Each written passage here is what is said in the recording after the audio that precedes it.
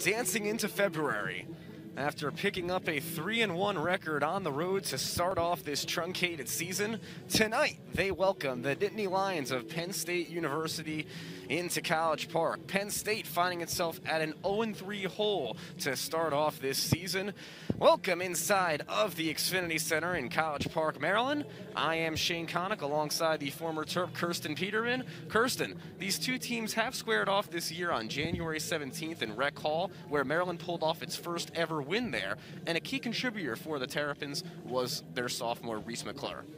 Yeah, absolutely. So Reese is from the state of Maryland, and at that last Penn State meet, she led the team in vault with a 9.85, in floor with a 9.875, and in beam with a huge score of a 9.925. Maryland has had a lot of talent from its sophomore class this year, but they still have that senior leadership and dominance from Audrey Barber and others. Yes, absolutely. So Audrey, also from the state of Maryland, brings a lot of experience to this gymnastics team.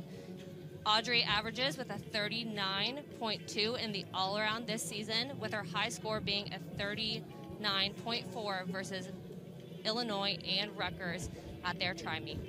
And on the other side of it, Cassidy Rushlow, the sophomore for Penn State, she was named a Big Ten gymnast to watch, and she has been having a great season. Absolutely. Cassidy competes with absolute poise, and she averages a 39.058 this season, which ranks her 38 in the all-around in the country.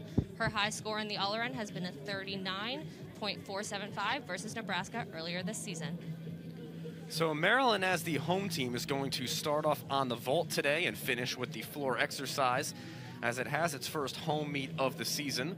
Penn State, Maryland, all the action is coming your way here on the Big Ten Network.